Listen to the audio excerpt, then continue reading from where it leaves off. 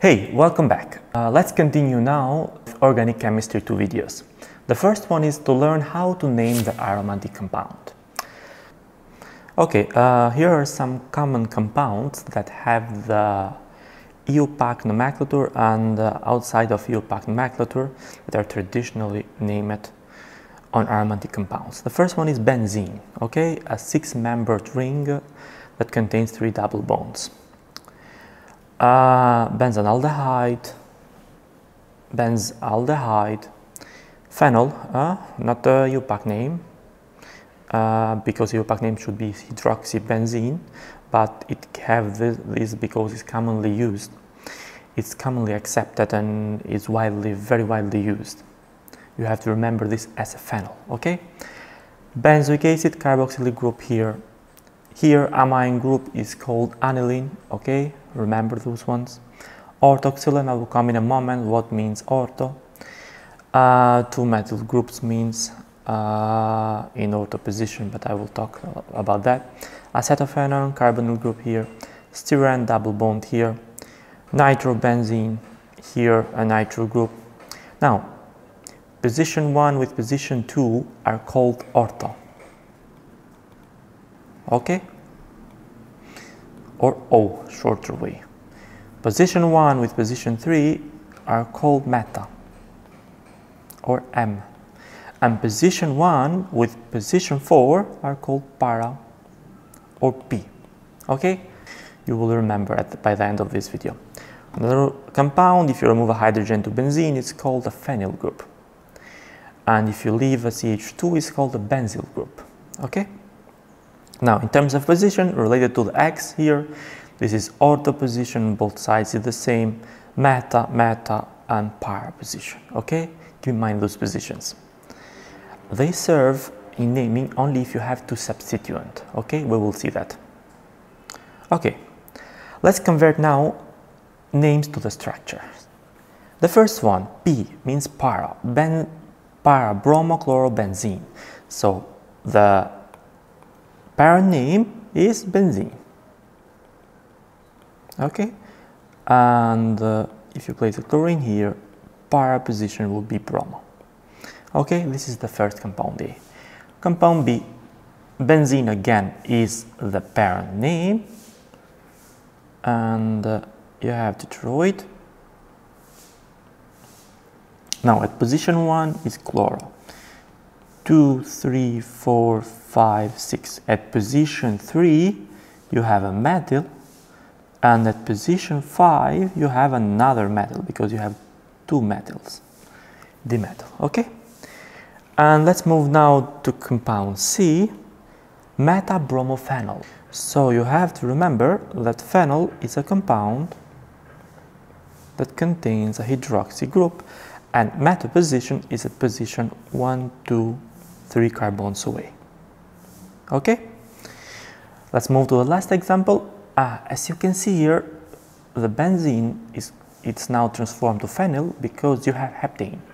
As a general rule, if the number of carbons that are substituted to the benzene are higher than 6, you have to move now the benzene as a substituent. So it is called now a phenyl group. So in this case you have heptane that has 7 carbons, okay? I mean 7. Okay, so 1, 2, 3, 4, 5, 6, 7. So at the position 1, 2, 3, at position 2 you have the phenyl group, okay? And at the position 3 you have the methyl. Okay, and fill them with hydrogens to satisfy the 4 valence of the carbon. Okay, let's move now to the case that you have the structure and have to give their names. Now, as a general rule, you have to keep as low as possible the number of substituents and name them in alphabetical order, okay? Let's take a look at the first example. At the point A, so let's first count 1, 2, 3, 4, 5. So you have a substitution at the position 1, 3, and 5, okay? Or if you count another way, 1, 2, 3, 4, and 5, okay? You have also in this way 1, 3, and 5. What you're going to get? If you are in this situation that you have two ways to count with the same number, you have to consider the alphabetical order. So who has the letter the first according to alphabet is going to get the lowest possible number. If it's the case that you can find the lowest possible number but the alphabetical order does not correspond, you have to respect the numbers, the lowest possible number, not the alphabetical order. But when you write the name, you have to write them according to alphabetical order. I hope that this is clear. Okay, so it's going to be 1 bromo. Now you have a 3, 5 dimethyl benzene. Okay, let's move to compound B. As you can see here, what is called this without chlorine? Aniline. The common name used aniline because this is an amino group. So it has two substituents. If it has two substituents, you are going to get to use the nomenclature with para, ortho, and meta. So in this case, it's para. So P, chloro, aniline. Okay? Parachloroaniline. Let's move now to point C. As you can see here, you have 1, 2, 3, 4, 5, 6, 7 carbons.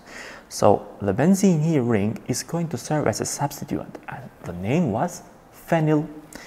So it's going to be 1, 2, the phenyl, so it's going to be 2 phenyl heptane. Okay, be careful. If it has more than 6 carbons, the benzene goes after as a substituent, not as a parent name. Okay, be careful on that. Okay, let's move to point D. Now you have something that I didn't mention above. It's another common name of this compound itself that is called toluen. Okay, keep in mind that. So in this case, bromo is substituted at what position? Meta position. So it's going to be meta, bromo, toluen. Okay, now let's move to this compound here. Here you have the numbering 1, 2, 3, 4. Okay, or you can count 1, 2, 3, 4. But because ethyl, that is a substituent here, is prior to the alphabetical order, because both ways is the same number, the lowest number is going to be to the ethyl group. So it's going to be 1 ethyl, it's going to be 2, 4 dinitro benzene. Okay, this is going to be the naming for this compound, right? Again, as a summary. Okay, keep in mind these things. First thing, you have to give the lowest possible number to the substituent at the benzene. Okay, the second thing is there are two substituents. You have to use the ortho, meta, and para position. The third thing is that, okay, you have to give the name in the alphabetical order.